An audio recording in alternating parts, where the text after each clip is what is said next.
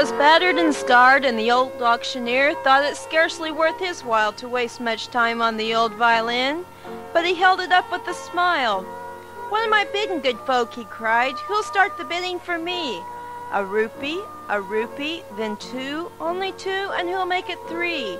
Going for three, but no, from the room far back."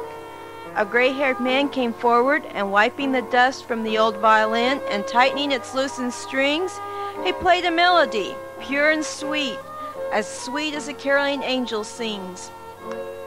The music ceased, and the auctioneer, with a voice that was quiet and low, said, "Now what am I bid for the old violin?" And he held it up with a bow. 1,000 rupees, and who'll make it two? 2,000, and who'll make it three?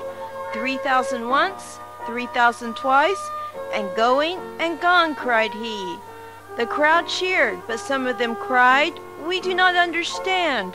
What changed its worth?"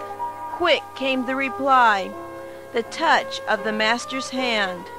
And many a man with life out of tune and battered and scarred by sin is auction-cheek to a thoughtless crowd, much like the old violin. A mess of pottage, a glass of wine, a game, and he travels on. He's going once, he's going twice, he's going and almost gone. But the master comes, and the crowd can never quite understand the worth of a soul or the change that is wrought by the touch of the master's hand.